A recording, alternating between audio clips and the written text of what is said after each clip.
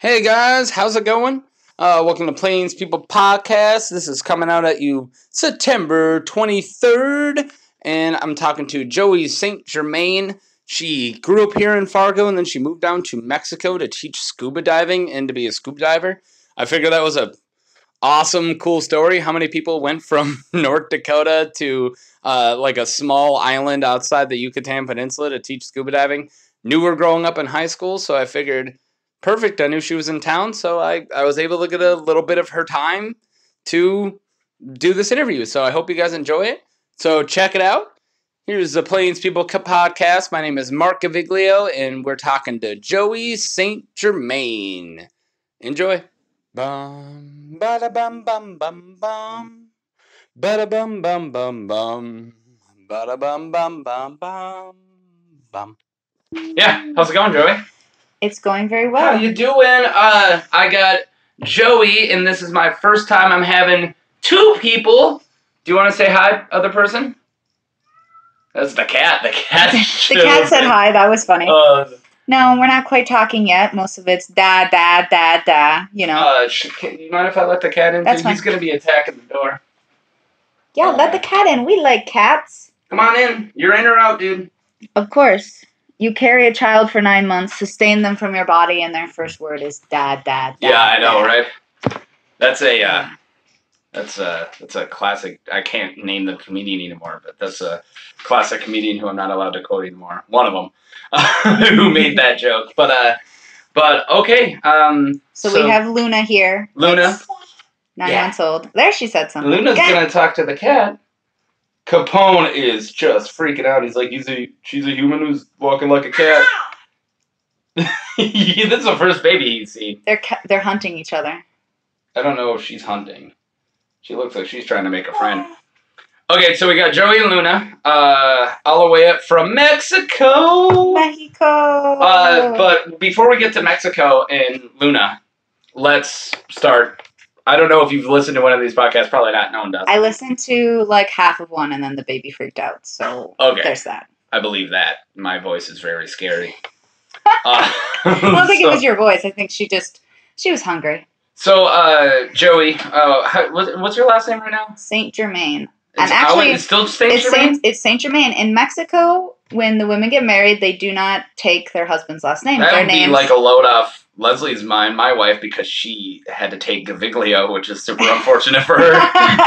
Unfortunate for her. Yeah. Yeah, so it's pretty cool, because, I mean, down in Mexico, when the children are born, they get their father's name, and they have their mother's last name as well.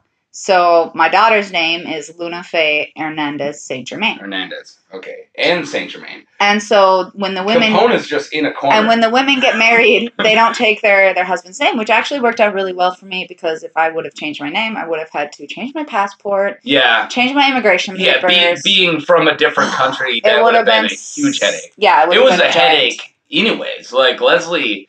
It takes a while to get your name completely you have to like go to the court and do all the paperwork, and I would have had to get a new passport. So I'm glad that's like, it's still just St. Germain. That's just how it is down there. Do you say his last name at all when you introduce yourself?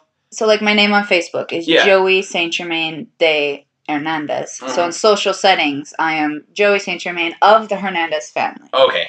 So all right. But yeah, legally we don't take names, so it works out well for me. No, well, yeah, no, that works out perfect. Oh, I see when you poke up, I see long name that ends in Z, and I know it's you. I don't read it ever.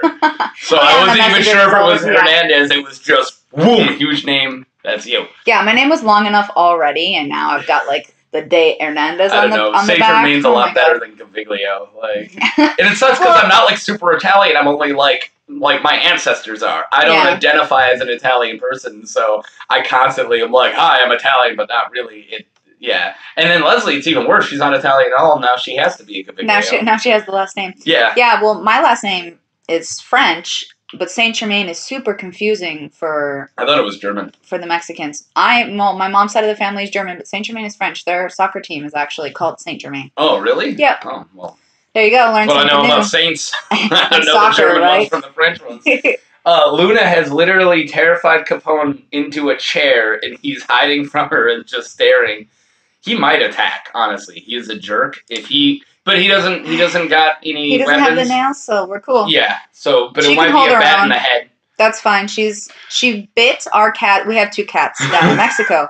My husband had a cat before we got together, and I had a cat before we got together. They don't get along. Okay, that's great. It's horrible. I feel really bad for my little cat because his cat is super sweet, but he's bigger, so he chases it around, And, I feel you. Anyway, so my daughter stuck one cat's tail in her mouth. And chomped? And no, she didn't chomp, but the cat was like, let go of my tail and smashed her in the face. She didn't get scratched or anything, but it scared her. Kitten. So she knows. You know that cats can swat, right? Sure hope so. She might learn. Again. Okay. He is, literally, he wants to back up even more. He is so afraid. I can't wait to have a kid now just to put him in his place. He, the newest cat of the household, Teddy is the older cat, and he immediately dominated him. Yeah, as a kitten, he beat the crap out of the old cat, and now the old cat is super submissive. Even always has been. He's a scaredy cat anyways. Interesting. You probably won't see Teddy because he's a scaredy cat to begin with, but Capone being so aggressive, Teddy's even more so he'll just sit there and just let Capone beat the crap out of him. Poor Teddy. I know, I feel bad for Teddy. And that being said, he's now taken Leslie being the king of the household, so I'm under him, and if I sit down and Leslie sits down, Capone sits on Leslie. Oh, you're yanking down stuff. It's fine. Nothing's hooked up. It's gonna be loud. But yeah, so Capone will sit on Leslie and stare at me like he won. He's like, this is mine now. And then Teddy sits on me and we sulk. My human. We used to have Leslie. That's funny. Cats are funny. Yeah, I know some people say that cats don't have personalities. They never had a house cat then. Because outdoor cats, I grew up with cats that go outside and inside, and I never got the personality. But once you lock a cat inside, you really, you feel the personality 100%. I like to imprison animals that are lesser than me just to make them more, entertaining, I guess. It was a horrible sentence I said as a joke, but you're too busy staring at your kid, which is fine. You're allowed to look at your kid. All right, let's actually start this podcast. So we were, where'd you grow up? Fargo. You're from Fargo? Okay, so I was born in Fargo, and we lived in... We'll try not with the tapping. That's going to be I was born in Fargo, and my parents lived in an apartment. When I was 3, we moved to Moorhead. Okay. And I went to kindergarten and first grade in Moorhead. Do something. We should actually start putting our beers other places. Because every time we put it up and down, right? There's a ledge. Can you put it right there? There you go. Perfect. Sweet. All right. I wasn't listening because I was too busy solving the beer problem. Okay, ready, set. Yeah. Born in Fargo, went to elementary school in Moorhead, and then my parents got divorced, and then I moved up to Longfellow. How old were you when they got divorced? I don't know, that's 7? The same time as me, pretty much. Yeah. I came into the Fargo Moorhead area 2nd grade from Brainerd. So that's when the divorce got kind of final. They got married when I was 2, and they got separated when I was 3, and they didn't get a divorce until Mom's like, well, we're going to North Dakota, so sign see you something. Later. Yeah. Sucky. Well, I'm not going to comment on that marriage. It wasn't a good one. Well, in that case, it was, I love that sometimes divorce leads to good things. Well, I've never been anti-divorce at all. Talk about same-to-me marriage all you want. It doesn't really matter too much because if 2 people are not happy. If they're not happy and being separate is going to make both of them happy, then separate. Why are you suffering for no reason? It makes no sense to me. I agree with that. I agree with that. I actually do have a happy marriage. That wasn't a... me too. And I never thought I was going to get married. That was never... Because you got married the second you met him. That's how it seemed on Facebook. Pretty much. We'll get to that. We haven't even made it out of Fargo yet. What did your parents do as jobs? I'm always curious. So my dad... And we definitely can't forget to do the selfie. We forgot before we started. We definitely can't. Selfie. Yeah, we have to do selfie before you leave. Okay. Yeah, Luna can be part of my it brain. If you want. Yay! She's so cute. I know, It'll that's be the why. Best part. It'll give me more clicks. All right, okay. So what did your parents do? My dad is a scientist inventor. What? He owns he owns a company called Dakota Technologies. Okay. So basically, he does technology in Dakota. Yes, he does technology in Dakota. when there is contamination in the ground, like oil or gasoline leaks or whatever, they need to make maps of that contamination so that they can make a plan to clean it up. Well, what they used to do, or what they still do normally, is they do probes in different areas. They take samples. They send those samples to a lab. They analyze those samples inch by inch, and then they put all that information into a computer, and 2-3 months later, you have a map. Okay. What my dad did was he realized that different contaminants reflect light differently. And so he used lasers, put a laser in a drill, and hooked the laser up to a computer, made a program. And so they send this drill down into the ground, the laser's shooting the light out, and the light's coming back and is being captured by a camera, which is feeding that information into a computer, and it makes a 3D map on site. Whoa. So my dad compressed months of work into here you go. Instant. Yeah. Holy crap. My dad doesn't do anything. he literally does not do much. Yeah, my dad. He works for a couple of years and then quits for a couple of years and rides off the money he saved and then gets a job again. So he does mini retirements, and he's been doing that since I was a kid. Where half my life he's been unemployed, and the other half he's been working and saving every penny so he could just be unemployed again for a couple of years. That's interesting. Pretty much the opposite. Opposite, yeah. My dad is a very, very, very smart and a very hard worker, and so he's sold machines all over the world, actually. So cool. And then so he has to train people how to use the machines when they break and they can't figure it out. He has to go fix them. He does. Yeah. A couple months ago, I don't know the name of the magazine, but one of his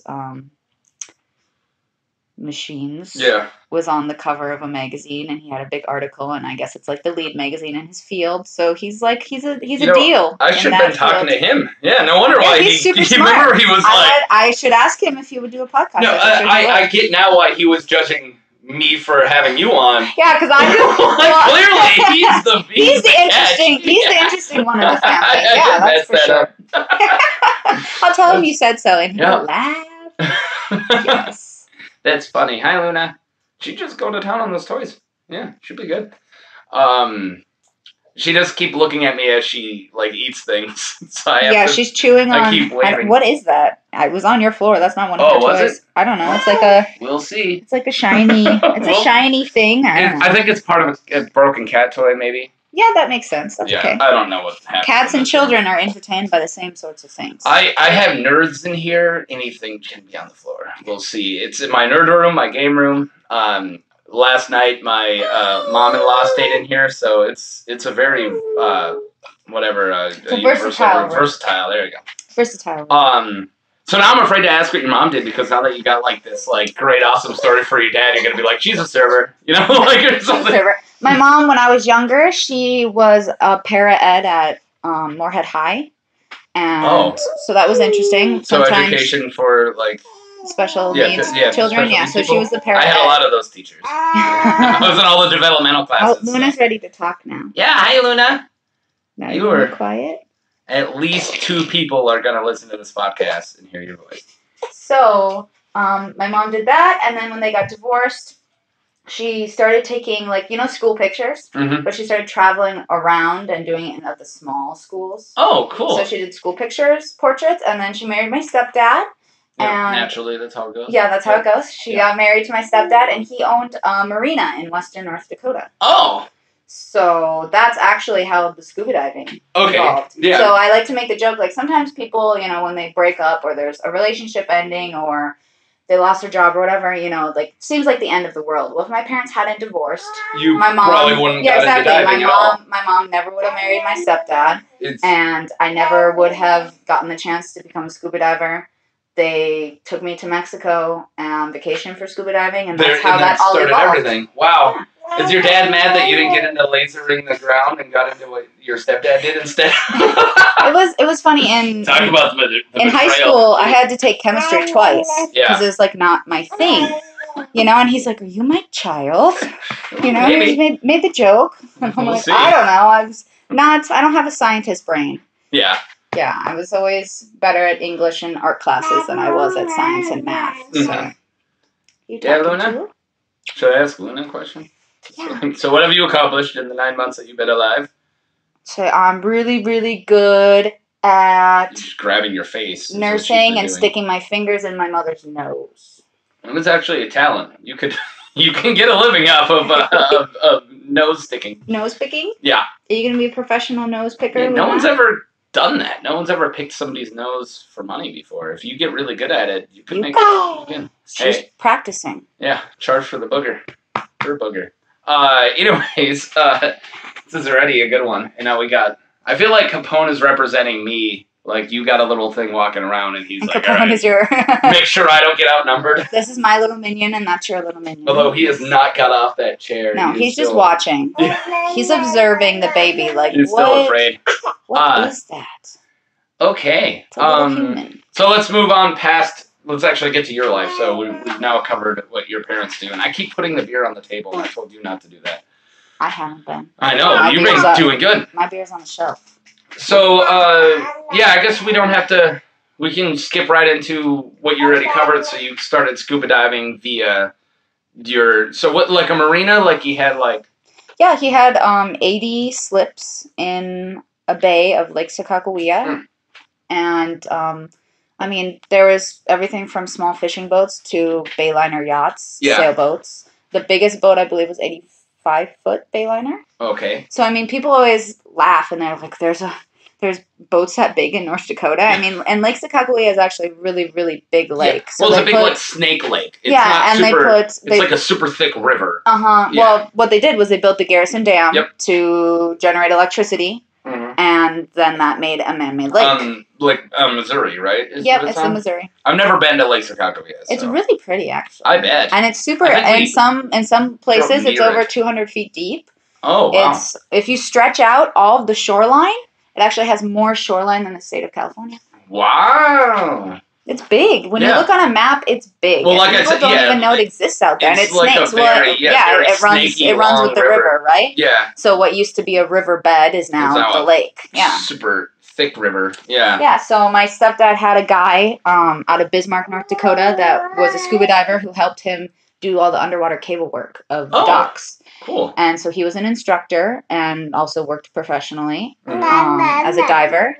And my mom started chatting with his wife, just, getting to know them through the marina. And they were telling my mom, oh, well, we go on a trip to Mexico every year. And my mom has always loved the water. Yeah. And when I was growing up, I don't know if you know the artist Wyland. He does these giant spray paintings and like murals on walls of marine life. Oh, no, I don't. Okay, so Wyland, she had a Wyland like coffee book table.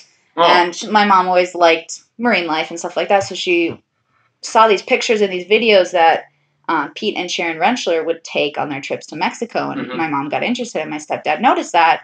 So they're, I guess a couple Christmases after they got married, he got scuba lessons for me and my mom for Christmas. And so my first time scubaing, I was 12. Wow. The tank was almost bigger than I was. We have a picture. It's super funny. I have my knees locked in this picture, and it's like sideways, and I had knee problems like a couple of years ago, and I'm like, no wonder. I was walking around with my knees all locked with a giant tank on my back. Tank. Yeah. So they tossed me in the pool, and at the end of that first lesson, he asked me, are you holding your breath? Because one of the rules of scuba is to never, ever, ever hold your breath, right? Because you can have lung expansion injuries. Okay. I don't know that, but well, you can. I've never scubaed, by the way, so perfect. I'm a good audience to learn. If you ever want to come visit, and anybody listening, too, I'm an instructor, so you guys can come to Mexico, take a vacation, learn how to scuba with Joey. Yeah, we don't really make it outside of the town much, let alone outside of the country. It's like a big deal. We're gonna go see Primus in Sioux Falls in like less than 2 weeks. I know the exact day because I've been counting it down on Facebook. It's in actually 11 days, by the way. And that's like a huge deal. Like we're like, what? We're going to Sioux Falls? We have to stay at a hotel? Holy crap! Like I'm so excited. Buddies. Yeah. She is, and I'm. I work all the time, so and it's hard to get away. Yeah, and I got a lot of days off, but since my work days are so long, and I have about 80 hobbies, this being one of them. Most of my days, even when they're off, I have them all planned. I'll get a week off from work, and I'll have something for every single day. And then the days that I don't, I want to veg and do nothing. So we don't really get out much. And she's about the same. So that's good. You guys make a good couple then. Something like that. I mean, we've been together for 6 years, and That's insane. Impressive. Yeah. I'm impressed. Well, me too, considering one of the people was me. So, literally 50% of the relationship is insane. So I'm surprised it's worked. But anyways, so what year did you head down there? Would be what, 2000? I want to say 12. Yes. Good Boom. guess. Nailed it. Yes, this November will be my 6-year anniversary of living in Mexico. Well, nice. So, so just a little bit after I met Leslie. Yeah, that makes sense. I remember that. Yeah, because I remember when you left. So you moved down there specifically to teach scuba diving, right? I moved down there to take my course. Okay. So when I moved there, I was an open water diver. So that just means that I had taken the course and was certified. You have like a little card with your picture and your certification number, and you feel really fancy when you get that first card. And that just basically says that you know enough about scuba diving to go diving by yourself. Not by yourself, with a buddy. Yeah. And without an instructor. But without an instructor. Yeah, exactly. Yeah. So I moved down there and I was in open water.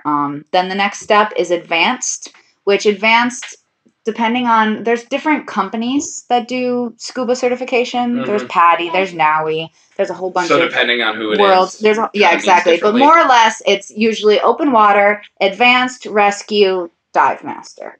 And then there's also master diver. Master diver is kind of for like old people who like collecting certification. Like master chef. Like I've mastered every single type of cooking. Exactly. So you don't really need a master chef. Just need a guy who knows what he's doing and what you're making. Yeah, exactly. Doesn't make your burger taste better if the guy has studied French food or anything.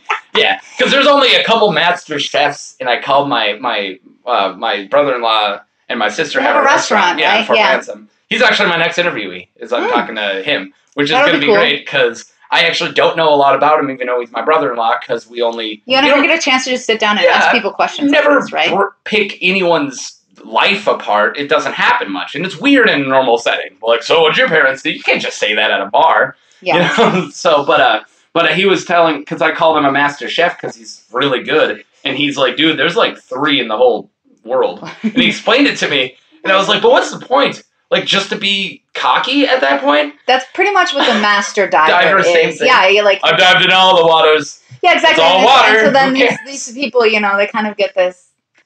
I mean, not all of them, obviously. I don't want to sound like an asshole, but the majority of the master divers that I met think that they're better than you because they are master divers. Yeah. So it's interesting. Sure that you got more hours diving, so that's... Yeah, right? And experience is really, really what cuts... And the most interesting thing about scuba diving is it's constantly evolving. They're still figuring it out. Mm-hmm. So you can never know everything. Yeah. It's just you could spend your whole life diving and meeting people and constantly learning about the new... I mean, every 6 months there's some kind of new equipment. And you're never going to see it all unless you're super And there's rich. Also then different types of diving. Yeah, exactly. For that. Yeah, there's tech diving, there's recreational diving, there's all kinds of rescue diving. The crazy people who go down without a tank and spearfish. Apnea, yes. Yeah. I just listened to a whole Joe Rogan with a spear fisherman who was talking, and she was talking about, diving for 5 minutes and spearing fish, and I'm just like, what are you talking? Like, I could never, just me and a spear, and there's, sharks around, and she's like, usually they mind their own business. They usually do. That's true. I would crap myself if a fish bigger than me swam by me at all. I'd be like, all right, guys, they're now going to know where I'm at because there's feces near me. And especially if you're not wearing anything, they do that in, just, nothing but, their bikinis. And I'm like, I guess I have a spear. Which you don't have a spear. Or maybe you carry a spear. We actually, so it depends on what you're doing. If I'm instructing, I'm not carrying a spear because I'm teaching people. I don't need to be spearing things. But if I'm just diving for fun... any teacher having a weapon. I don't feel comfortable you teaching me math. Can you put down your spear, please? Oh, is that exciting? We're going to talk about spearing lionfish for a second. So we have lionfish in the Caribbean. And they're apparently all over, right? And they are a problem. It's an invasive species. So nobody really knows how they ended up. Oh, bless you. Yeah, nobody knows how they ended up in the Caribbean waters. Some jerk let one go from a pet store. Or there's all these theories, right? That's one of them. There's another theory that a tank broke in a hurricane in Florida. And there's another theory of like, well, the ballast in the cruise ships, that cross ocean, stuff like that. Who knows? Anyways, it happened. So essentially, it's like when the rabbits got to Australia. So it's an animal that doesn't have a natural predator. Exactly. Right? So there's no fish that will naturally eat a lionfish. So what we have to, exactly, yet. Eventually, the groupers, I'm pretty sure, will figure it out. Because once you spear them and there's blood in the water, the groupers will come, the triggers will come. Even little races, lobsters, eels, you can feed the lionfish to all those kind of animals. So it's actually kind of fun. Oh. And I mean, like, I don't particularly like, killing things, but if I'm protecting my reef, it's different. It's just like an adult lionfish can eat up to like 20 juvenile fish a day. So if there's a bunch of lionfish all over the reef, they're just gobbling up and they're just decimating whole reef systems. Wow. So it is a problem. You're by killing an animal, you're not killing an animal, you're also protecting that whole area. And they're actually really good to eat. Yeah, no, I've seen that. I've heard that there's people who are totally making a thing on feet, like eating them. Yeah. One of my favorite restaurants in Cozumel is called New Especias. That's New Spices. Okay. And the chef is Italian. He was born and raised in Rome. Okay. And he, learned how to cook there, obviously. Yeah. And so he's really cool, and he serves lionfish on his menu. So he has fishermen that go out every day and catch lionfish, and he, serves until he runs out, and almost every day he runs out, and really good for the environment, good for local food sourcing. Yeah. So it's cool. And I they're feel really, really delicious. We're skipping a lot. So, how many, would you call yourself? I think where we were was me moving to Mexico. And I got a couple questions on that. So before you actually started diving in Mexico, have you dived a lot before, or would you call yourself a novice? I was a novice when I moved So down there, how scary is that of something that you kind of like doing and you're like, hey, I'm totally banking everything on me wanting to do this? Yeah, it was like right away it was a little freaky. Like to do some of the coursework that you have to do to be a dive master, you need to be completely comfortable, obviously. Mm-hmm. So a dive master, you can't teach people, but you can guide people. Yeah. So I did the dive master course first, and like where I live, part of the waters are a national marine park. So you have to have a guide that takes a course to be able to dive in that marine park. So basically, that limits the number of people. That limits the number of people on the reef being in the park, and then it also helps protect the park because there's somebody watching people, making sure they're not breaking coral, they're not breaking things, stuff like that. So it's very fragile. Yeah. So to be a dive master, you potentially could end up saving somebody's life if something goes wrong, things like that. So you have to be super comfortable in the water. So part of the course was taking your mask off and swimming without your mask. Yeah. And I hated it. I really, really hated it. It totally psyched me out. My instructor knew that I hated it, and so he just made me do it over and over. Which is probably the best way to do it. Exactly. And now I can take my mask off. No big deal. Totally comfortable. I can get my mask back on. So, I mean, it's just repetition. So, that whole really thing psyched me out. I freaked myself out like, oh my God, okay. You can do it. Don't panic. Don't. And this is like diving like that and everything of like not going really up and down, but like in one of the courses, in the rescue course, you have to swim for 50 feet with your mask off. Okay. And the instructor's right there with you the whole time. 50 feet. Jesus. Yeah. So there's just like you have to get over that. And then when I did finally eventually get all the courses done and I started working in the industry, it's hard. Yeah. I mean, it's amazing, and I get to go diving every day, but it really kicks your ass. I did the coursework really slow. I traveled a little bit. I was pretty relaxed, but I think it was like a year. Okay. But you could do it, really. There's even, there's schools down in Florida that you can go do it open water to instructor in 2-3 months. So how are you making money while you're doing that? I wasn't making money. Okay. I was actually blessed enough that when I was little, my grandma bought me and my cousin cows. And then every time those cows had babies, they sold the calves and put the money in an account. Okay, so so when I graduated college... That is the most North Dakota type of nest egg. She came from a cow. I got a nest egg for my cow babies. No, so when I graduated from high school... My grandma's, okay, you're 18, you have access to this money, you do what you want with it. I prefer you use it as an education. So I did go to 1 year at NDSU just studying generals. I remember that. Yeah. Wasn't my thing. I didn't go to class. I didn't want to really be in college and I didn't know what I wanted to study. So, so I honestly shouldn't. Yeah. I shouldn't have gone. But it was like, that's what everybody does. Everybody has college regrets. Yeah. Even people who got their degree, there's at least a year they spent on like film theory and they regret it. Yeah. So that first year, I actually ended up on academic probation, and after that, I was like, okay, I'm just wasting my money. I don't know what I want to do, so I'm not gonna do this to myself. So for a while after high school, I was working as at a daycare, and I really liked that. I like kids. Which turned out well because now I'm a mom. Yeah, because now you got one. Yeah. Literally on your lap right now. Yes, I have one here in my arms. But, so I had this money that I didn't really... Last thing I want you to touch, Luna. Don't touch the phone. You can play with everything in this room, but not the phone. So, yeah, I had this money that I used for college and then didn't really use until I decided that I wanted to pursue diving as a professional. Yeah, okay. So that's what I used to move down there, to take my coursework, and here's an interesting part of my story. So okay, sweet. We finally got to one. Shut up. Before I moved there, I had researched, you're moving to another country, right? So what about work? Can I work legally? Can I live there legally? I'm on a tourist visa. What do I have to do? Yeah. I want a student visa. So I'd researched all of this. And what I learned was that you need to prove that you have enough money to support yourself to apply for a student visa. Okay. So I went into immigration when I got there, and I had my bank statements, and I had my paperwork, and I had my thing saying that I was going to be taking the course, so I wanted to apply for a student visa so I could be there until I finished my courses. Yeah. I get there, I flew in November 13th. I don't remember what day of the week, but anyways, I went to the immigration the next week. And I had my whole folder, and I'm all like, hi, I want to apply for a visa. I have all my stuff I need. And you thought you were going to nail it? Yeah, I was totally ready. I had everything. I had copies of my birth certificate and my social security card and my passport and all this stuff filled out from the Mexican embassy website, all this stuff. And they're like, oh, no. The law changed November 12th. You now have to apply from your home country. So, like, on your way there, it changed. Yeah. And I'm like, what? So that's why you came. I remember you came back. Yeah, for like 4 months. That's when I was. So I did my courses. I was supporting myself with that money I had. Thank God I had that money, right? Yeah. Oh, what a mess it would have been if I hadn't. So I did my dive master course, and I found a job.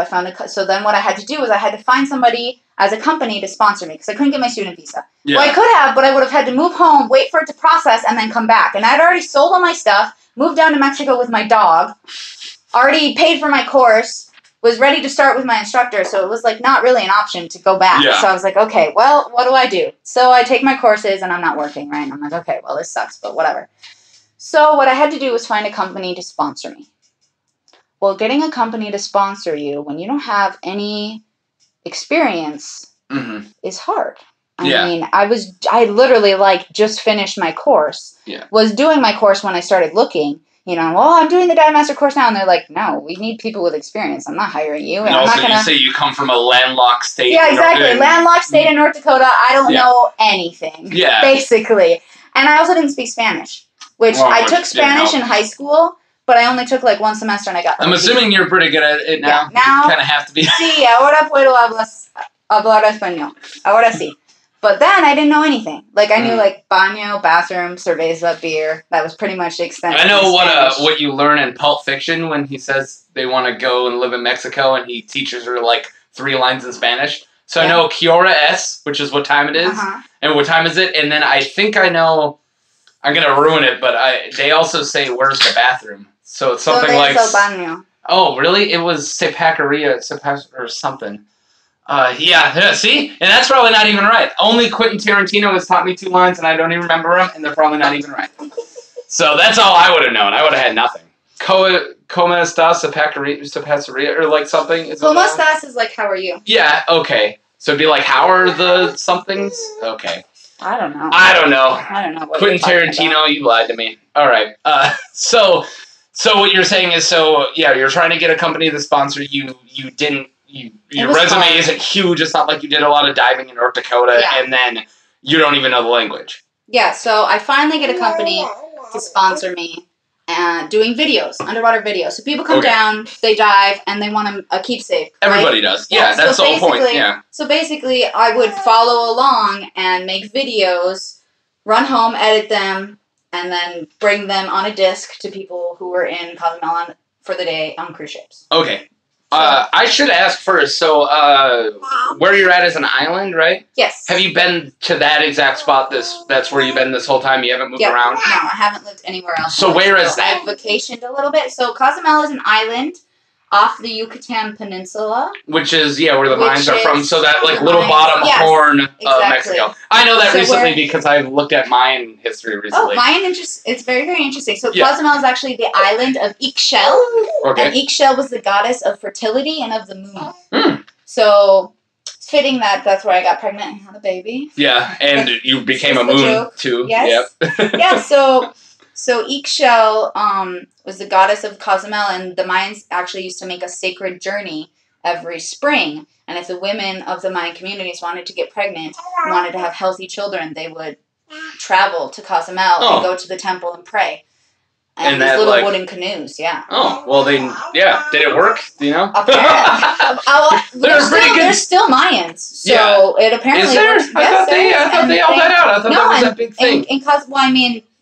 They're whole. Their civilization collapsed. Yeah, their civilization collapsed, but there are Mayans. Oh, okay. Cozumel has a very strong Mayan community. A lot of them still wear traditional dress. Many of them still speak Mayan. I know Peshkawali, that's what's up in Mayan. In Mayan? Yep. That's pretty much all I know. And you need to say what's up to Mayans often. What's up? My Mayan. Yeah, so it's interesting, and there's really, really good Mayan food. Like cochinita pibil is Mayan, and it's basically a pork roast that they cook in the ground on stones all night long. Okay. And it's with achiote, which is a red herb. I'm going to ask you to come a little closer to the phone. Sorry. You backed out as far away from my end, and that was the whole point. Yeah, sorry. You need to be close to it.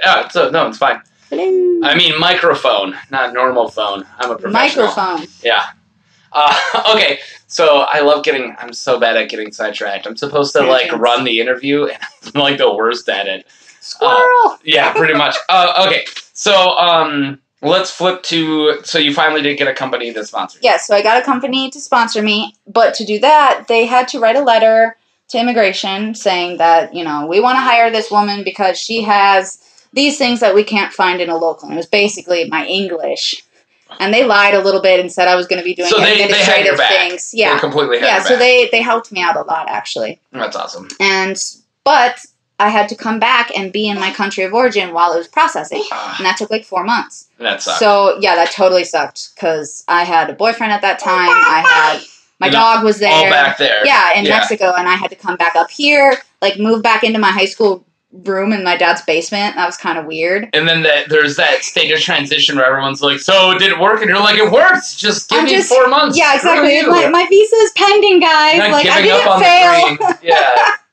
That would suck. Yeah, it was really, and it was weird because it was I didn't really feel like I could go get a job for 4 months, right? Well, I did work a little bit. My friend Marina's family owns a cleaning company, so I helped her. You did work a little bit. Yeah, so that was really nice. I could get some extra cash and not be bored out of my skull. Yeah. So while I was up here, I actually was super bored and decided, you know what? I'm just going to go do the instructor course. It was $500 cheaper to do it in Florida than it would have been to do it down in Mexico. So then you went down to Florida. Yeah, so then I went down to Florida and I went to Key Largo to a place called... Which is actually a pretty good idea. I'm glad you thought of that. Screw it. I got 4 months. Yeah, I got 4 months. Let's go do it. So I went to Ocean Divers in Key Largo, Florida, and did the instructor course. And that's a super intensive, I think it was 2 or 3 weeks. I don't even remember. This was in 2014. And... did my instructor course. They actually offered me a job at the dive shop where I did the course, but I was like, I'm waiting on my visa, and I got a job down in Mexico. And they were like, oh, well, if you ever decide you want to come to Florida, you can come work here anytime. So there's always that's my backup plan. If all things go to hell, I can go to Florida. I'm surprised at the ballsiness of the much easier thing to do exactly what I want to do there, and I'm going to be an American. I don't have to worry about the visa or different languages. Yeah. No, screw you, I'm going down. Well, I really like Cozumel, and well, there is just something so romantic and amazing about, screw it, I'm going down to this paradise to live. And it's a whole other world, too. Yeah. They're so much more relaxed, and... Yeah, that's going to be my questions coming up, is I'm just going to ask about that place once we get to it. Culturally, it's totally different, and I like it. Luna, how do you like it? No, nothing. First time you're quiet. Hey, punch her in the face. She just smacked you right in the face. She gets super excited and flails her arms around. And that's how I get excited. Is this funny? I flail. Is that funny? So you're saying that the culture's so different that there isn't a basement full of comic books and toys that somebody's doing a podcast in, or is there? Though there's no basements because it's Lime Rock. Oh yeah. So well, that's why there was so much lime. The funny thing about Lime Rock is at the factory I do actually make lime. We cook Lime Rock there, and I know that was a big thing that the Mayans did. But of course they didn't have safety regulations or anything, or probably not as much. Yeah. Maybe they were like, hey, don't eat it. And that was probably it. But yeah, I read a huge thing about the Mayans and how it was possibly, not that we know a lot was going on, but possibly the way they were getting rid of their lime was destroying the topsoil, and it made me very interesting. It made me very interested because we get rid of it by adding it to the process of making sugar, because I work on a sugar beet plant, and then we take out all the lime afterwards, and we go and put it over the soil in a very small amount, and it actually helps. Mm-hmm. Yeah, but of course the way they were doing it was probably just so much of just destroying the topsoil, because they probably had no clue that it was destroying it. Yeah, which is anyways, there's a little bit of Mayan history stories too. All right, was the reason I don't have a history podcast. But all right, so where are we at? So you're in Florida, and you finally moved down once you got that 4 months came up. You got your visa, and now you have a different certification. Yep. So then I returned as an instructor, but I had gotten a job doing videos, and you need the experience, right? Yeah. So as a videographer, you're diving the reefs and you're watching dive masters working. Horrible. No, it was awesome. You're still being a videographer is super awesome. Yeah. It's actually, I enjoy instructing and I enjoy dive mastering, but doing videos is way more fun. Yeah. Well, you don't have to worry about it either. You're not hang out. Yeah, you're not responsible for people's safety. Yeah. You're not responsible for the safety of the reef and the marine animals, and you get to So you get to just destroy it. Screw it. No, I'm a videographer today. I'm going to throw my beer can here. No, I meant you're not responsible for making sure that your divers aren't destroying things. And it's really fun because you get to make a keepsake for people, and you get to watch people having fun. Yeah, yeah. Yeah, and and you get to be a large, happy spot of their vacation. And hey, this is something you really want. Sweet. Yeah, so it was really fun. So I did that for, almost 2 years. Wow. It ended kind of on a sour note. Oh. It was a little. It's hard being a female in that business. Okay. It's really hard, and especially being an American female. Yeah, I bet it's just hard being American. It was the question I was going to ask right away. I mean, they accept you, but it's also there's always that stigma in the back of your head. That's their stigma, and then they always assume that I'm just made of money. Which I'm definitely not. I was lucky enough to move down there with that little nest egg, which I used. I pretty much used it all. I've still got some saved away, which was useful when I had my daughter. Mm-hmm. But I mean, I'm not super rich. They just assume that because you're white that you just come with a lot of money, and it's not true. Let's face it, it's not the worst stereotype, but it's not the worst, but. And then also as a woman, it was really hard. I actually had to quit that job because it was just sexual harassment on the boat every day, and I couldn't handle it anymore. Just everybody? By the sailors and the captains and some of the coworkers, the dive masters, and it was just I was over it. I was done. Yeah.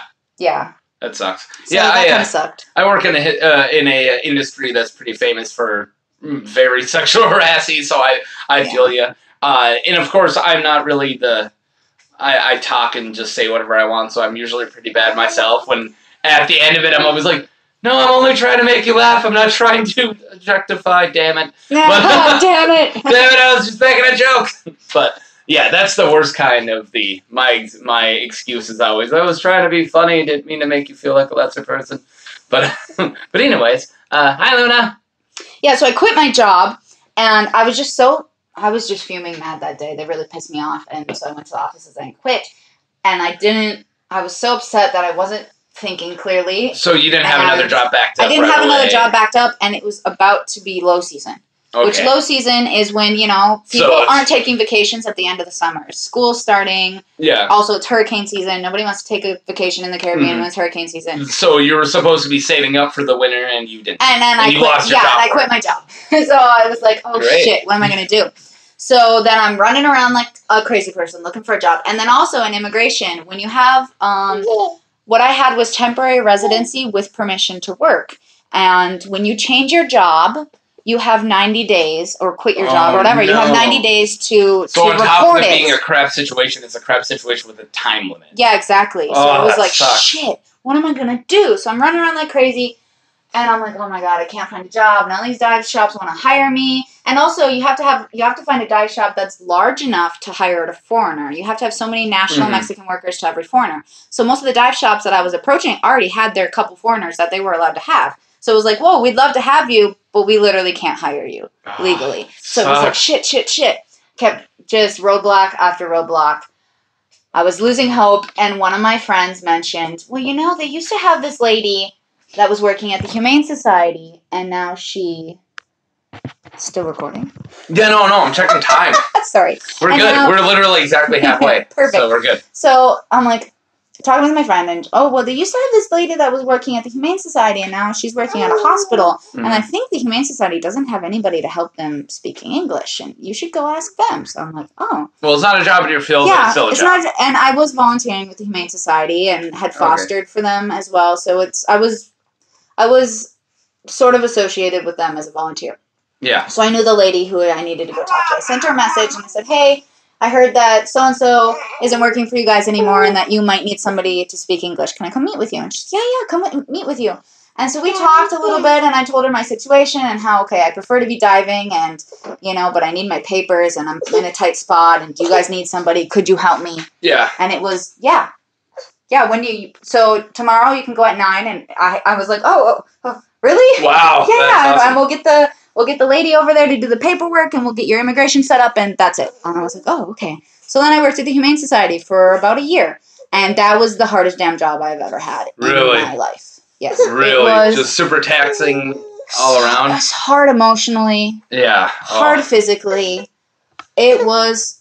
And it was, really sad, man. I mean, dude, you can't even... Well, that's, the nicest person I know can't make it as a social worker or anything like that for long because, it's so mentally taxing. And yeah, it's super, super hard. Yeah. My wife works in a... and she can't legally tell me a lot of details of her work, but she works at Center, which is like a halfway house. Oh, yeah. Yeah, so I can't even imagine. She wins every time I complain about work. And I can't really tell her story, so what I'm about to do is totally fabricate something, by the way, listeners. But if I'm like, oh, today at work, this guy who I work with is a jerk, she's like, yeah, well, we had somebody who, stabbed somebody else, and then the other person said the word gun, and then because they said the word gun, we had to, completely shut everything down for 12 hours, and no one was allowed to leave. And I was like... Yeah, but this guy was really a jerk, though. Yeah, but he was really mean. Yeah, but it was a bad day. So her bad days just destroy my bad days, and that sucks because I want to complain. Yeah, I want to complain about my day. Anyways, so Humane Society. So you did that for a year. When did you get back into? One of the board of directors of the Humane Society, the accountant's husband, was him and his brother and another gentleman own a dive shop called Scuba in the Hotel Presidente, which is one of... Scuba like Scooby-Doo. Yeah, no, I'm just going to say, did they know what they were doing? I think they knew what they were doing. Okay. It's actually one of the oldest dive shops in Cozumel, and a really good reputation. And I saw them at one of the benefits that we had for the Humane Society that I put on Yappy Hour. Yappy Hour. Yeah, okay. But it was Scrappy, dude, so it shouldn't be Yappy. Yappy Hour for the Humane Society. Oh, okay. I was going to say, if there's Scooby-Doo, it should be Scrappy Hour. Yeah, okay. So we did this event, and the owner of the dive shop was there, and he knew I was a diver, and he said, hey, we need a diver. We need an instructor and a dive master over at Scuba-Doo. What are you doing? And I was like, well, I'm doing this Humane Society thing, and well, let me see if I can work part-time as a diver and part-time as a Humane Society, you know? Mm-hmm. So I did that for about 2 months, and I was just getting my ass kicked. Oh. That was really horrible. I was diving in the mornings, and then after diving, getting changed, going and getting something to eat, and going to the Humane Society for the afternoon, and it was super hard. And, I mean, diving is my first love, and the Humane Society job was so hard. That was that's not something that I emotionally could have kept up with for long term.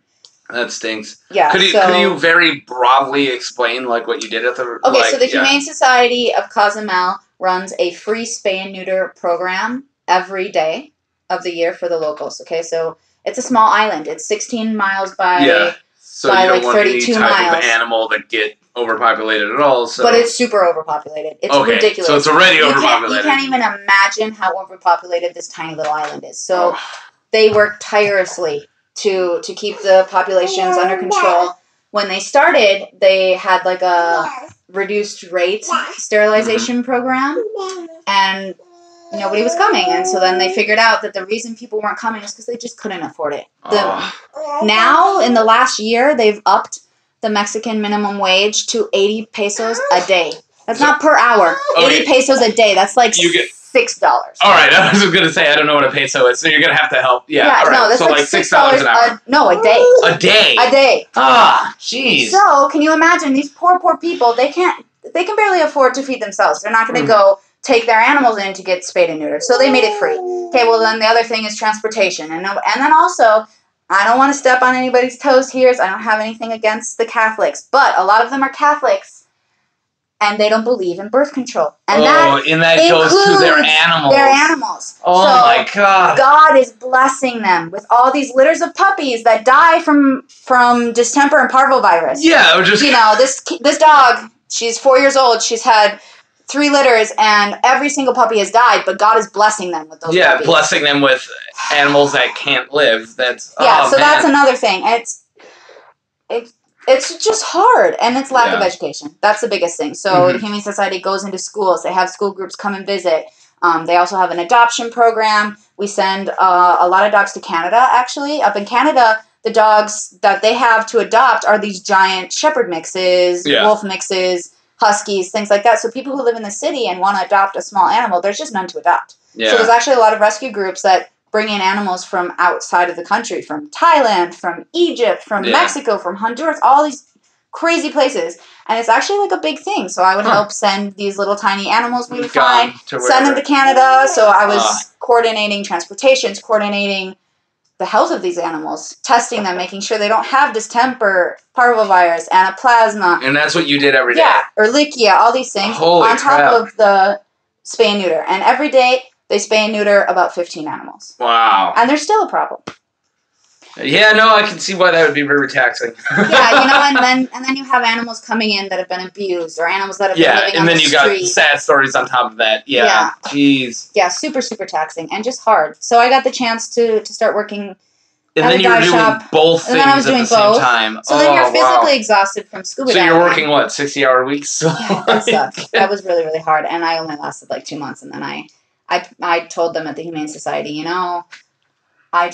I'm not giving my all to the animals, and they deserve somebody who. And actually, the woman who replaced me, Lori, she's doing an amazing job, super amazing. And she was actually local Cozumelian. She was born there, she was raised there, and so she has a better idea of what she can do. Also politically, I'm an American. I couldn't legally get involved in the politics of it as well, and and also it'd be weird. Yeah, exactly. So, and I didn't speak super great Spanish. I mean, my Spanish is better now than it was then, but it was also kind of like when I would try to talk to people, and it still happens because I'm a volunteer there. So sometimes I'll see an unneutered dog that somebody's walking, and hey, did you know that at the Humane Society you can get that dog neutered for free? And oh, really? And I'll give the number out and I'll explain it. Yeah. If you don't have transportation, I can come pick it up. I can bring them back to your house. I'll help you out. So I do things like that still. That's good. But some people think that they feel like I'm judging them, and I'm really not. I just want to help, and I want to help those animals, and I want to help. Keep unwanted litters from being born. And also, then the mannerisms of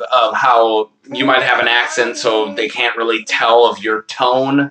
either. I mean, so it's sensitive. Yeah, it's a sensitive subject, and it might not come off as so helping Lori, because they can. So Lori, who took over after me, she's just doing a super, super amazing job. Okay. Yeah, so it's really it worked out for the best. So so you just brought up I can't believe I haven't asked this question yet. So give me the scale of so it's Cozumel is what it's called. So how big is this island? Like is it like a big and you get the areas really like a decent sized town, or is it like tiny?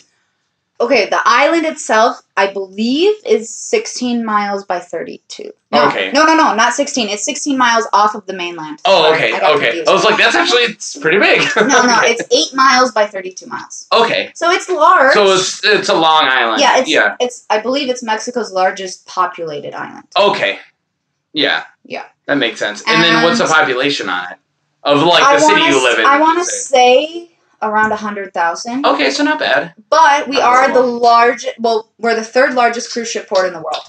Okay. So we have room for up to 10 cruise ships every day. And that like hardly ever happens. It's only happened like once or twice since I've been there. There's normally Sundays there's usually none. Sunday's kind of like a day off. Occasionally there'll be like a random one.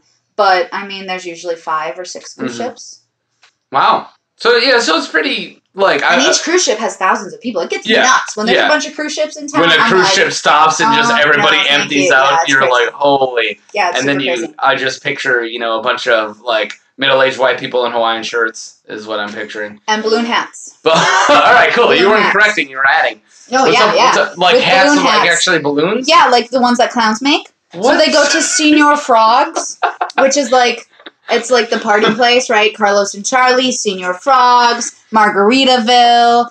Yeah. They just opened, what did they just open in one of the piers that was really funny to me? God, what was it? Some big chain store. Just Margaritaville. Oh, Bubba Gump's. Bubba Gump's. We just got a Bubba Gump's. I've been have to a Hooters. Bubba Gump's before. Yeah, so Bubba Gump, they had one in Mall of America. So yeah, they're apparently a very and touristy. they've got them. Yeah, they got them in the airport.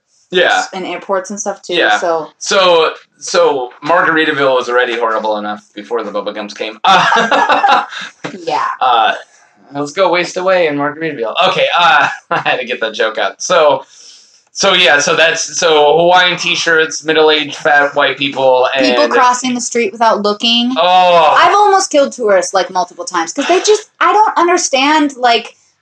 It's okay. I'm sure you can get away with it. Like it's only a tourist. Things that they would never do in their their hometown. Yeah, it's just like lose all inhibitions. They're drinking. They're like, "Woo! I'm in Mexico, yeah!" And they're just nuts. Ugh. Really crazy. Spring break is absolutely insane. Oh god. When I was working at so about half of that month is just crap. And then also around the same time as spring break is.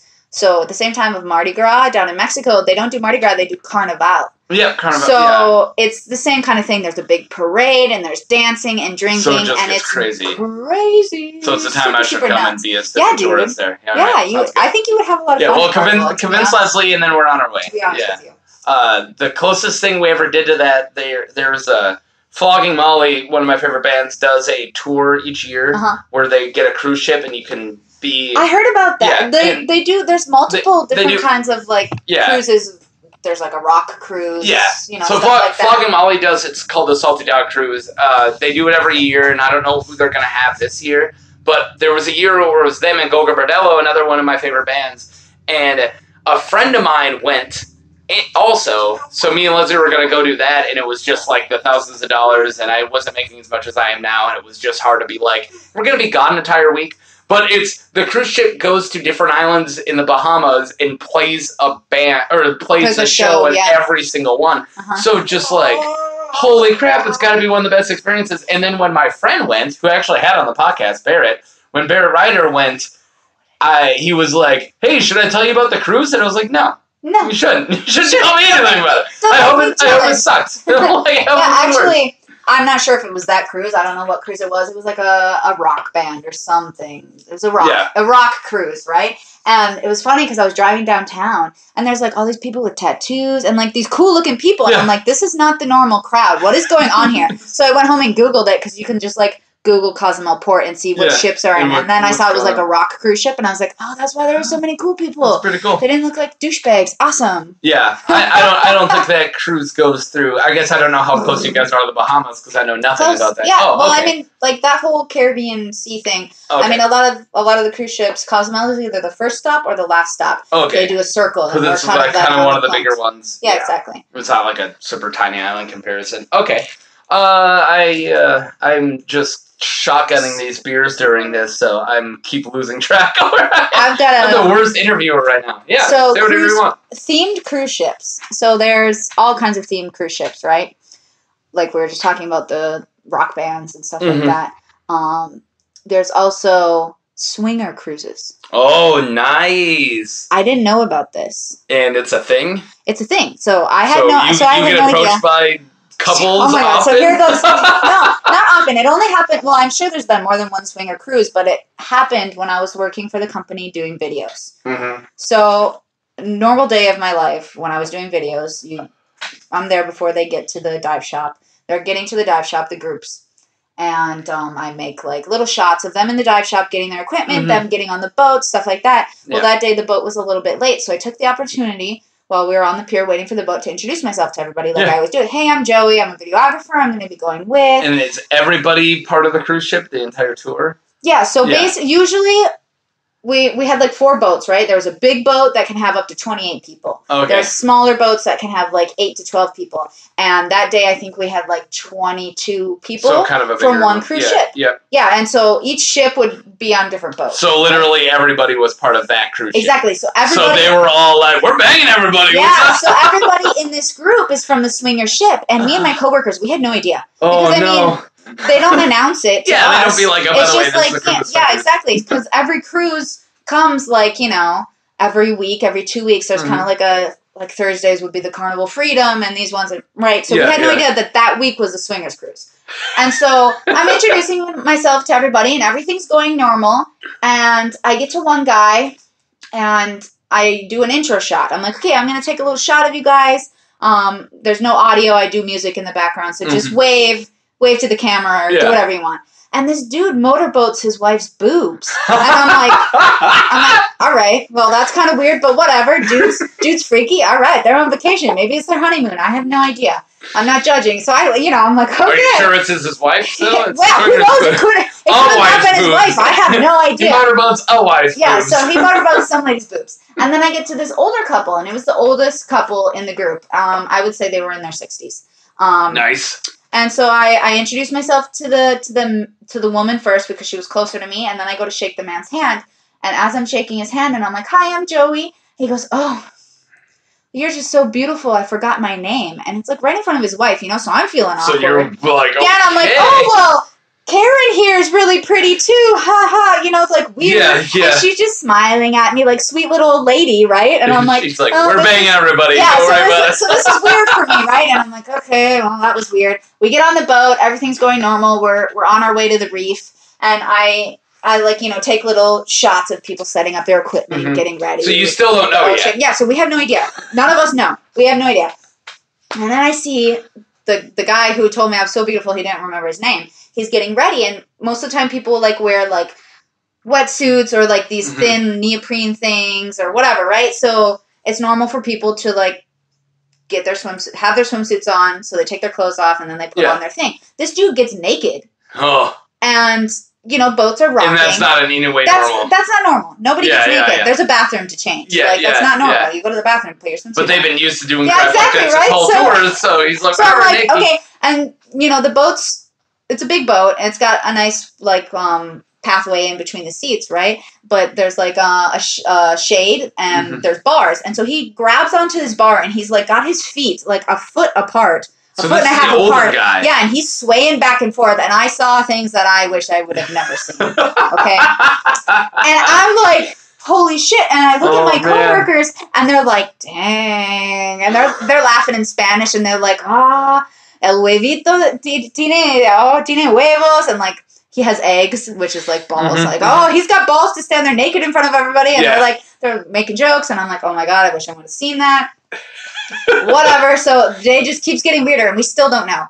And then I'm just making small talk with some people. And no one's reacting the way you think they'd react, so it's even weird. Like, how come no one's like, why is this dude naked? Everyone's like, yeah! What a weird day. Whip it out! Yeah, so then I'm talking with these two guys and 2 women that were, their equipment was next to where I was going to be setting up my equipment. So we're just chatting, and the guys actually kind of like look similar. The wives happen to look similar, which was like, I don't know, they all had the same body types, and they look like a mom and a dad, kind of.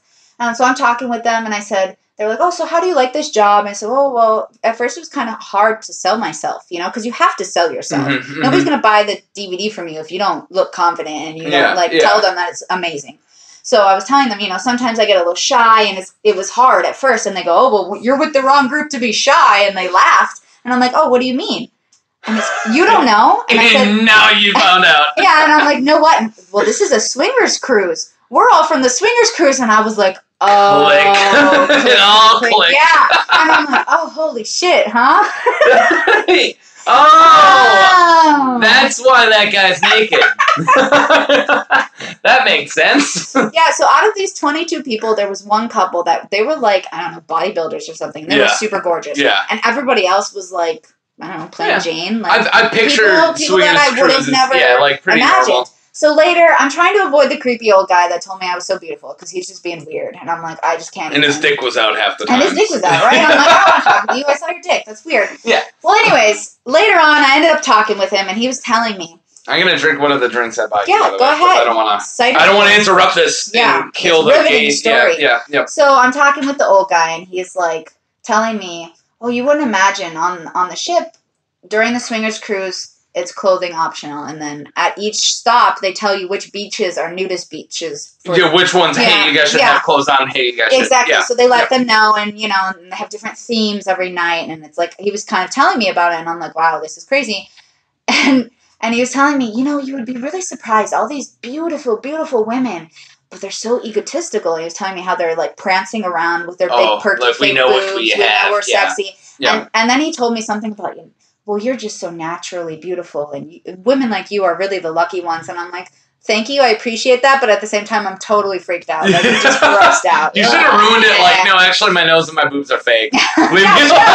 Just backed him up. Shit. Like, actually, I was born a man. Back off. Yeah, so that was fake. a super weird day. At the end of the day, he told me, well, I wish we could take you back on the boat and not just the DVD. Are there any shots of you in it? And I was like, no. I'm behind the camera. Go away. Go back on the boat. You should have just been like, what? How much more would you pay for it? Did you sneak me in your suitcase? God. Yeah, that was a weird day. Yeah, that sounds... Themed cruises. At least you get to, like, remember, like, it broke the monotony of just another... Oh, yeah. Yeah, like, yeah. So that sounds fun. So that was back when you were doing the videotaping stuff. Yeah. I'm going to check time again because... Cool. We're at 106. So. 106. I was actually, you was like, an hour and a half. I was like, am I going to be able to talk about myself for that long? This goes way quicker than most people know. It's a bad interview when I'm like, oh, how am I going to make this last? But usually they... Yeah, and you're good at asking questions and things like that. Well, thanks. Thanks for validating me. Plus, I'm kind of drunk because of that Vikings game. I wasn't planning on drinking it all today, and I was like, if she wants a drink, maybe I'll have one, da-da-da. And then the Vikings game was so horrible, I was like, I'm going to stop and get myself beer. And I sucked down like 2 before you got here. So, and I haven't eaten yet. That's another thing. I haven't had lunch. Oh. Well, there you go. Drink on an empty stomach. So my lunch has been beer. Yeah. So, anyways, where are we at? So, you gave me a good story inside when you were a videographer, and then we went through your year or two at Scuba. So now of Scuba Doo, are you still at Scuba Doo? I'm not at Scuba Doo. I was there until I got pregnant. I was actually on the boats when I realized that I might be pregnant. I never get seasick. Get seasick, and normally we go out on the boats and we do 2 dives. So one tank is a deeper dive to about 80 feet for about 45 minutes, and then we take an interval.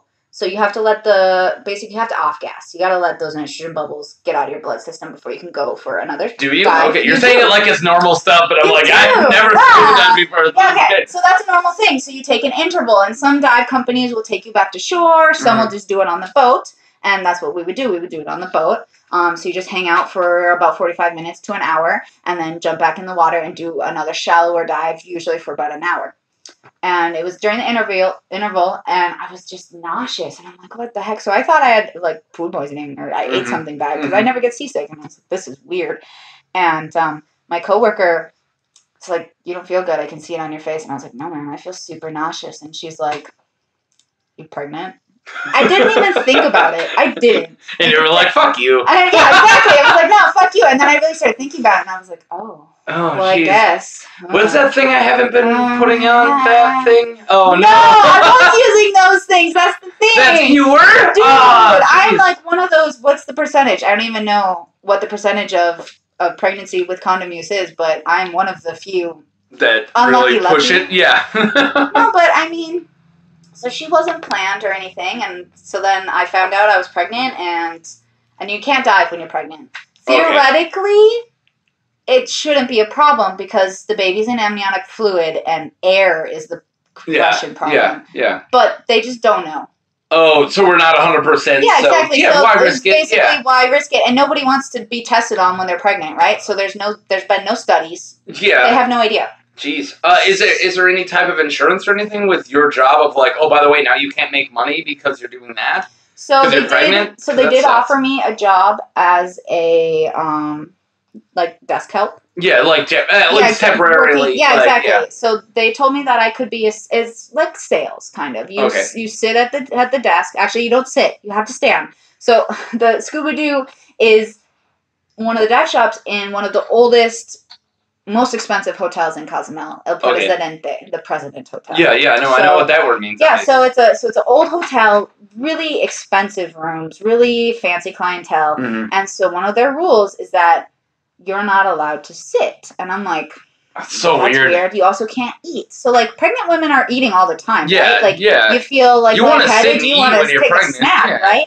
And it's outside, so in a palapa on the beach, and I'm like.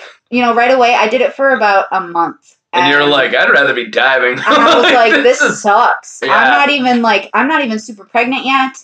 The bathroom was really far away. I'm like, as I get more pregnant, this is going to be so horrible. So I quit. Okay. I couldn't do it. So then you yeah, and also the pay was really bad. Like working as a dive master, as an instructor, you get commission. So however many dives you have, you get. Is it up to you how many dives you get though? Like no, that's what. So you're commissioned, but it's off of somebody else's sales. Like that's like somebody else is getting you. No, it depends on how many divers there are. Okay, all right, that makes sense. I was gonna say like, are you the one who's getting it at least? No, yeah, it was a roll call. So we had like 6-7 dive masters, and we have enough for 4 today. So then the 2 who didn't worked first tomorrow. So it was like a roll. Okay, that makes sense. When you're diving. So anyways, yeah, so I quit because I couldn't do it. Yeah. And it was really shitty pay in comparison because you would be making commissions on sales, but it was really low and it was just base pay. And I was telling you how it was like 80 pesos an hour is minimum wage, but they were going to pay 100, not an hour a day. They were going to pay like 100 pesos a day. So just slightly over minimum wage, which is nothing. It was just like, it's like $8 a day. No, less than that. There was no way I was going to be torturing myself all pregnant for that minimum amount of money. Not worth it. So I quit. And then I got a job working for a company called Shore Excursions that they sell shore excursions to cruise ship people. And it was really weird because I was just writing like explanations of what the shore excursion was, but I had never actually done any of these shore excursions, nor been to the places where I was writing them for, like Portugal. So it was kind of like France. Living. Yeah, like so it was super weird. It's probably nice down there. I basically like Wikipedia'd information about these places and then just like wrote up bullshit. Like they give you information like the tour is this long and you go to these places, but I would have to like, go and enjoy a bike ride through the beautiful mountains of France in this city and go eat this food that is, so it was really weird. But I did that and that was cool because I just like sat at home pregnant and tapping on the computer. I got a couple questions before, and we're pretty close to caught up with your life, right? Yeah. Which there's about 3 questions I want to ask after that. So you met your husband a bit ago. So we skipped over your husband. My husband. So he's Mexican, right? I'm assuming. Mexican, yes.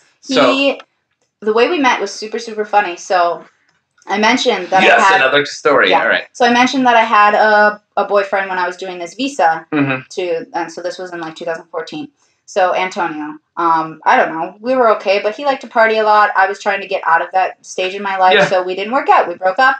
No harm, no foul. Yeah, no, it's a logical one. Yeah, so he left some stuff at my house, some diving stuff, and I'd asked him, hey, do you want this? Was he a diver too? Yeah, he was a diver as well. Okay.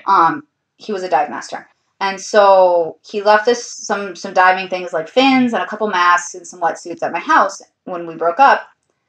And so I asked him, hey, you want this stuff? No, I don't want it. Do whatever you want with it. Sell it. I don't care. Okay. So I actually ended up just like tossing it in my closet because my mom came to visit and then I forgot about it. And so then like months later I was cleaning and I found this bag of dive stuff and I'm like, oh, okay. I'm going to organize this. And it's not going to fit you because it's for him. It's for men's stuff, right? Yeah. So I pull it out and there's like some masks and some fins and some wetsuits. And this is like right when Facebook now has that marketplace where you can take pictures and sell stuff on Facebook. And I was like, oh, well, I'll just try this for the first time. So I took pictures of this dive gear, put it on Facebook Marketplace, and this guy messages me about some dude messages me about a wetsuit. Okay. And so that's actually how I met my husband, selling my ex-boyfriend's wetsuit. Nice. I mean, it's kind of symbiotic too. Yeah, isn't that weird? I'm getting rid of the rest of my ex. Come on in. Yeah. Hey, hello. Yeah, so he's actually in the Mexican Air Force. Okay. And so he works a lot. So when I was trying to organize meeting with him to show him this wetsuit that he was interested in buying, he was working so much that he wasn't able to come out to my house to look for it. And so he finally asked me after like a couple of days of failed meetings, like, can you just bring it to my work? And I'm like, yeah, I have a scooter. I can do that. No big deal. Island's tiny. I can definitely. I take it there's a lot of scootering in oh my God, like, it's nuts. I was going to say. Everybody has scooters and it's dangerous. What about golf courses or golf carts? Is that a thing there? Not a thing. Because I know in Bahamas a lot of those. Yeah, Isla Holbox is an island in Mexico that's smaller that has golf carts. But no, we're all about the scooters. And so if you see a full size like truck, is it weird? No, there's lots of cars and stuff too. Okay. Yeah, there's lots of trucks as well. All right. But everybody's scooters just because why not? Yeah, so I went to the Air Force Base to sell this wetsuit. And first I went to the wrong gate and then I was all nervous because there's like guys with guns and they're all in uniform. Not like I hadn't seen guns growing up here, but these are like semi-automatic, like, big guns, you know? They're like not messing around. Yeah, exactly. And so I'm trying to explain to these guys in my semi-fluent Spanish that I'm going to go meet this guy to sell him the wetsuit, and they're just looking at me like I'm absolutely insane. Like, yeah, where's the bomb, you terrorist? Yeah, exactly. Like, so they didn't want to let me in. They didn't want to let me in, so I ended up calling him on my phone and, like, just handing my phone to the gate guy, and then, like, I was like, oh, yeah, I'm this person, and let her come in, and she's going to come to my office. And so I drove up, and I'm nervous. I'm like, oh, my God, this is so, like, creepy and weird, and I'm on a base, and I'm an American, and this is crazy. And so I pull up, and in his Facebook, he had an older picture from when he used to lift weights, and he was, like, super tan, and he looked like a Guido in this picture. Okay. And I was just like, so I'm not expecting anything. I didn't find him attractive in his Facebook picture, to be honest, at all. I'm like, I don't like guys like that. That's weird. I love that you said Guido, because that means Italian, so thanks for saying that Italians are attractive. You don't look like a Guido. All right, thanks. You don't like... Good save. You're like, I thought he was Italian, which is gross. And I'm like, yeah, right? No, I meant like all jacked and tan, like, you know, like that's... You meant Jersey Shore. Yeah, Jersey Shore. I know what you meant. I'm an American, so I have to find every chance I can to be offended. I don't know if you know that about us, but that's what we do now. Yeah, so I pull up, and this guy comes out in his uniform, and he was super handsome and really nice and very kind and, like, funny, and I showed him the wetsuit, and he actually bought, like, some fins and other things that I had, and because he had just started diving, and he was like, yeah, you know, I'm getting into diving, and so we chatted a little bit, and he told me, oh, yeah, I'm just starting to learn English, so he was practicing his English. Okay. And that was it. You were, I'm taking you're better at your Spanish at this point. Yeah. So you're like, yeah, well, this is my second language, and he's like, cool, your first language is my second language. Yeah, exactly. So it was kind of fun.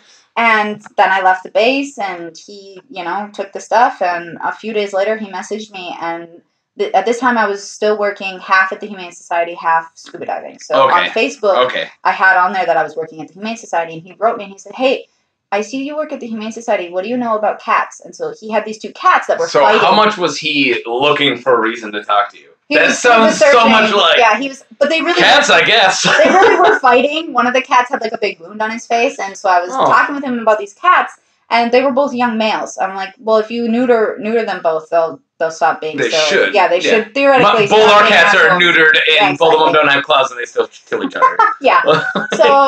So he was like, and so we started talking about that, and then he's like, and at this time his sister was living with him as well. She's just a year younger than me, and she was working as a secretary at a hospital. She went to college for tourism, so she was living there as well. Perfect. Yeah. And so he's like, me and Tanya have an English test on Friday. Can you come help us study? Yeah, he is so searching. Smooth. Yeah, he is smooth. So he found the two things he knew about you to get into his life. There, yeah. Immense society in English. Huh. Yeah, and then I obviously sold him dive gear, and he was asking me something about like what do I like to do and I was like, I like to go snorkeling, and he's like, we should go snorkeling. So that's what we did first. We went snorkeling right in front of the Air Force Base, which is now where I live. Okay. There's these two sunken ships that are really cool. Awesome. Yeah, it's super cool. Yeah. Yeah, so there's these two sunken ships, like, just right offshore. So I was like, have you dove those? And he's like, yeah, I dove them once, but I never snorkeled them. And I'm like, well, let's go snorkel them. So what would be the difference of just, like, looking at it from the top opposed to... and it's different. And, so it was cool. And it was really funny, actually. So we went out, and I'm just swimming. And then I stopped to look around, and he's, like, way behind me. And I'm like, are you okay? And then I realized I need to turn it down. Diver, I need to turn it down a little bit. Sorry. It's okay. I'm a big fat white dude, so if I, like, jumped into there, I'd be like, run! Run! I've only swam in lakes, back up. Yeah, so that was, like, the first time we hung out, and then I went and helped them with their English, and then we got their cats neutered, and then And now he's running out of reasons to justify being around you, so now he has to, like... Yeah, so then... Do you want to hang out anyways? Yeah, so the next thing he came up with, was The Walking Dead. He liked The Walking Dead, and so we watched a couple episodes of The Walking Dead together. Perfect. And then it just happened that his vacation time was coming up, and he had a trip planned to go to Guadalajara, which is on the other side of Mexico. Okay. And his vehicle was there. He went to the Air College in Guadalajara, and then when he got stationed somewhere else, he left his truck there with a friend, and then eventually he ended up in Cozumel and decided, okay, I gotta go get my truck. So he was going to use his vacation to fly there and then drive back. And he asked me to go with, and I was like, well, I've never been there, so that would be cool. Why not? Yeah. Sweet. But I don't think I can get the time off. You Yeah. know? So he's like, well, if you want to come, you can come. I'll buy your ticket. I was like, okay. So I asked my boss, and he's like, Guadalajara, huh? Have you ever been there? And no, and that's the home of mariachi. Right? Okay, yeah. So I think I knew that. And he's like, Guadalajara is really pretty, and it's so cool, and that's a nice opportunity. So would that be on the Pacific Ocean? Yeah. And have you dived in the Pacific Ocean? No, I haven't dove in the Pacific Ocean. And it's actually a little bit inland where we were. So you didn't get the chance either. And we were on a bit of a timeline because he only had 15 days. Yeah. So we had to get back. But anyways, my boss was super cool and let me go. He was like, well, and let me look at what we have this coming week and how many days you're going to be gone. 10 days. So, yeah, go. Do it. You have a good opportunity. Have fun. And I'm like, really? Like... My boss kind of had a reputation of being an asshole, so I was like... So yes, that wasn't quite an asshole. Sweet, yeah. I'm like, sweet, thank you so much. And so then I went on that little vacation with him, and that's kind of when we fell in love. Nice. We fell in love, and then the next month we made Luna. Wow. Yeah, I knew it was quick. So, it was so quick. Can I tell you my perception of everything? Yeah, from Facebook. From being somebody on Facebook in America. Because, here's my thing, listeners. We only got 9 minutes left. Okay, so I had been vacationing in North Dakota 4 months before That's then. what I was going to say. And I had been decided that me and our mutual friend, David, we were trying to do a long-term relationship. Yep, I remember that. A long-distance relationship. Yeah. And it didn't really work out. And next thing I knew... And then all of a sudden, Facebook knew I'm married and have a kid. So it was a little scandalous on my part. Yeah, so that was... I'm glad you said exactly my perception. I remember you in town, and then I remember you out of town, and then I remember a mutual Facebook friend was like, and I was like, really? You guys are trying to make it work when she's in Mexico? And next thing I know, it didn't work. And then, hey, I'm married and I have a kid coming. I was like, whoa. It was scandalous. I was like, I won't deny that. Way to rebound. That's a pro rebound. And now David's having twins. Yeah, I know. I've heard. Yeah, it's great. Look at us. Yeah, you nailed it. Apparently that was an aphrodisiac. Was breaking up with each other. Was like, hey, you want to get your life figured out? Yeah. Break up. Boom. All right. Yeah. Anyways, so yeah,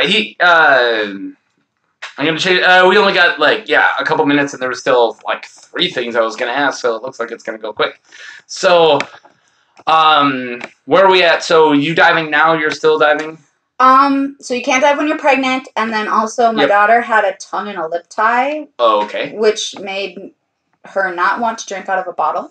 Okay. So I've been nursing, and that means that I haven't been able to really leave her. Yeah. So the last couple of months, I've dove a few times just freelancing. Yeah. Taking out people we know. We went diving by the boat a couple of times, and my husband stayed on the surface with the baby while I worked. It was really cool. And he was nursing? Yeah, he was nursing. Yeah. You're not going to get anything, but it'll make you feel better here. Yeah, so actually when I go back, I have a meeting with the owner of a dive shop that needs somebody to do reservations on the computer, and then also calling people. So I'll be able to work out of the house. And then busy season is coming up, so I can freelance with them. Okay, that's good. Yeah, I was asking, if you've actually got back to working with a company yet, but you haven't. No, the company that I was working with, I ran into the owner when Luna was about 4 months old, and he was like, "Oh, I need you back. When are you going to be back to diving?" And I would really love to work there because it's a great company, but not as a mother.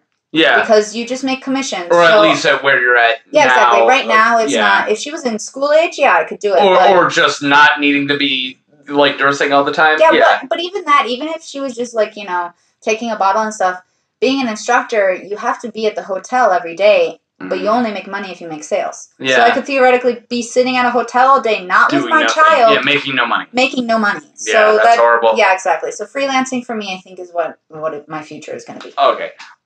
Next question, and this is more of a just hilarious, I just thought about this, was so you got out of the country and went to Mexico in 2012. I don't know if you heard about 2016. The end of the year?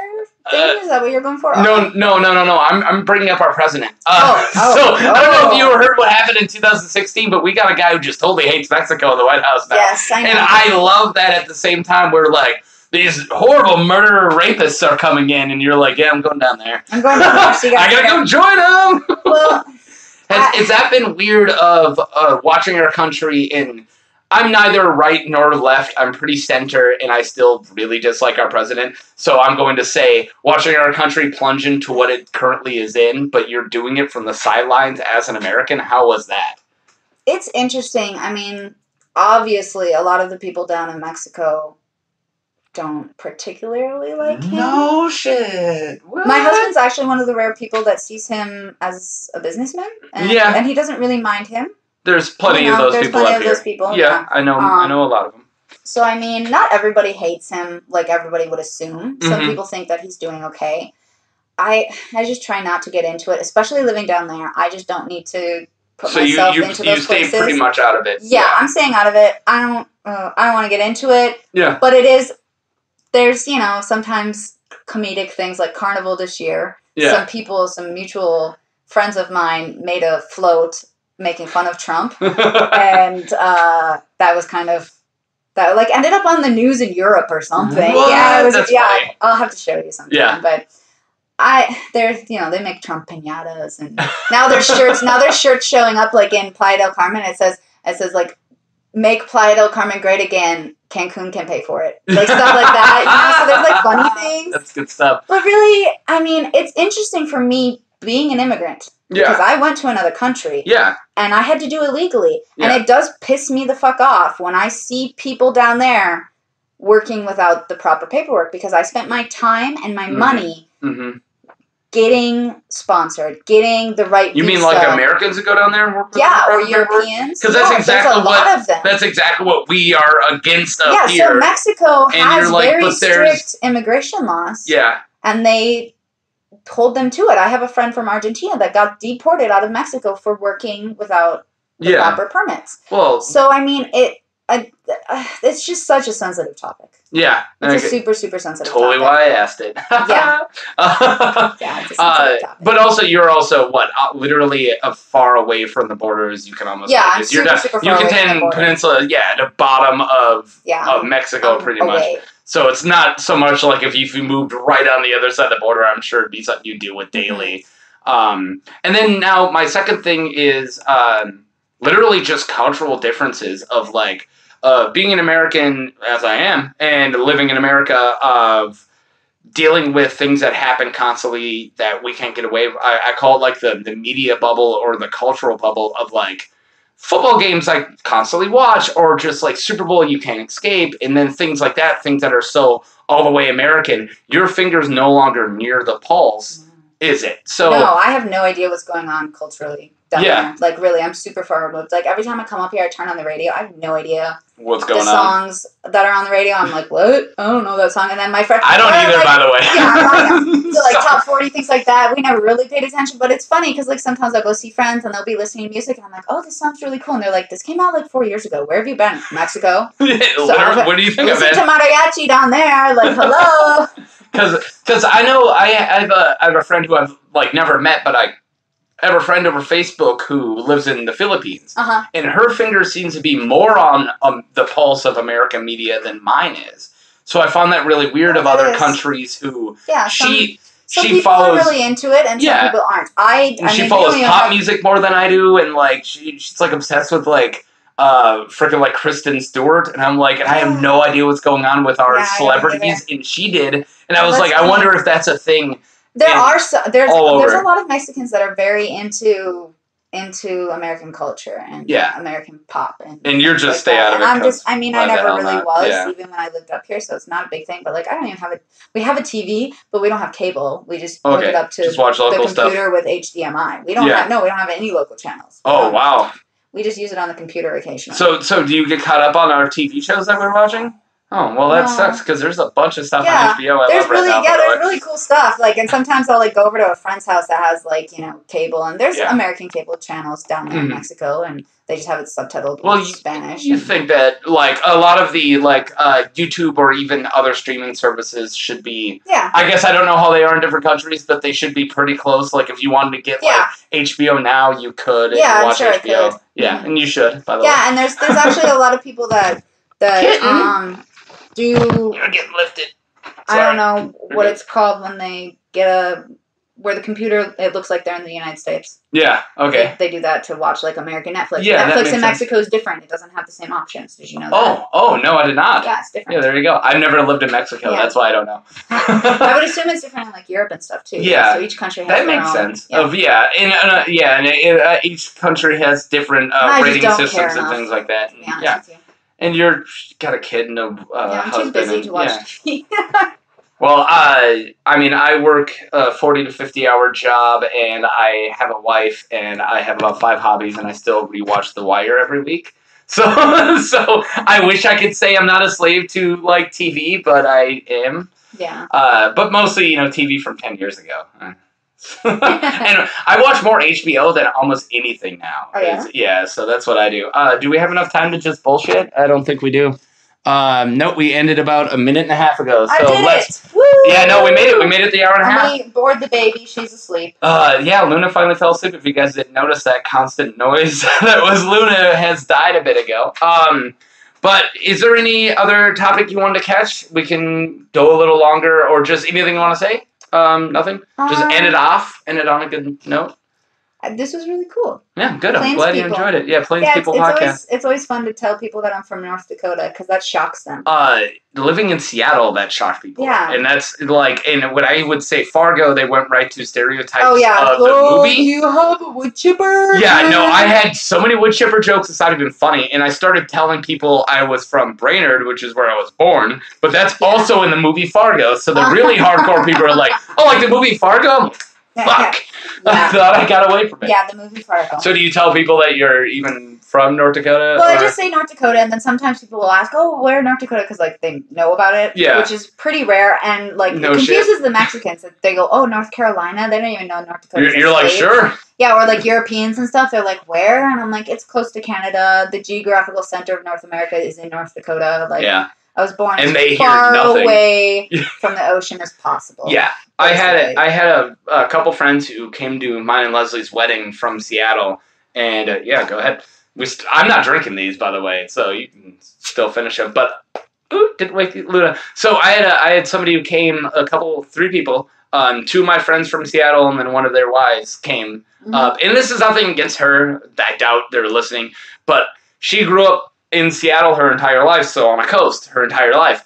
And then they drove to Fargo. That's a hell of a drive. Yeah, but they were only here for like 2 days. Oh, so their drive was the same amount of time. Yeah, so that's horrible. And she was in it. My wedding, not to toot my own horn, but my wedding was pretty fucking awesome. It was at a zoo. We got wasted at a zoo, and that's fun. I saw the pictures. Yeah, it was really cool. Awesome. I really liked my wedding. The wife is okay, I guess, but the wedding was great. But anyways, so she did like this Facebook post when she was leaving. And again, I got nothing against her. I get it. But she was just like, how could anyone live there? You're landlocked. It's flat. There's nothing. There's nothing to do. And I'm like, I didn't have a chance to like take them out on the town. I took them to Side Street, and that's about it. And we got like probably the best beer selection in town. And I knew that craft drinkers from Seattle, this is probably where to bring them. Yeah. Don't bring them to a place that only has domestics. Like actually show them we got something. But she put like the most Fargo Haiti like Facebook post. Oh, that's so sad. And to be an asshole, I was like, I hope you enjoyed the wedding. You drank for free at my wedding, by the way. But anyways, so yeah, even so what you were saying of people who didn't get it from there's even people in America who go, they don't know. Fargo, what the fuck? Like, where is that? Nothing. Yeah, our horizon is literally to when the world curves. Yeah. There's not a mountain that breaks our horizon. Yeah, I saw a meme like North Dakota where you can watch your dog run away for 2 days. Yeah, for 2 days. And whenever I hear a flat earther like, oh, where's the curvature of the earth? I'm like, you don't live here, buddy. Trust me, you can see it.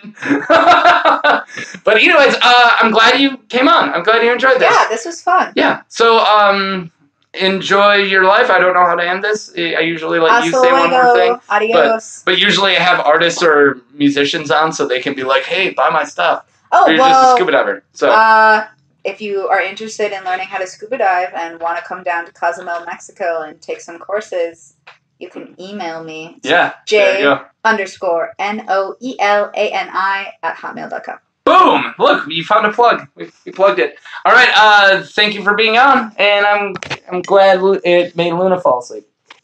Yeah, she didn't scream. Yeah. No, she did good. She did great. My favorite guest actually is Luna. All right. Bye-bye. Bye. And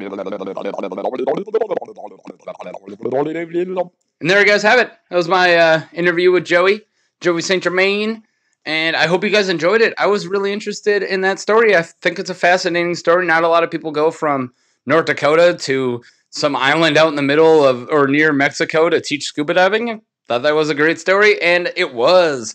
Hope you guys enjoyed it as much as I was. And again, sorry for the quality of this video and the last one. As last week, my computer is on the fritz, so I've been recording everything off my phone, so if the audio is a little shoddy, that's why. All right, next week, I'm hopefully talking to my brother-in-law, Andrew Johnson, who owns a restaurant out in Fort Ransom, North Dakota, so that's going to be pretty cool. And there we go. That was Joei St Germain, awesome scuba diver. And yeah, you guys have a good week. Don't get attacked by sharks or whales or anything that she might be attacked by, because you live in a landlocked area, and that'd be weird. Bye.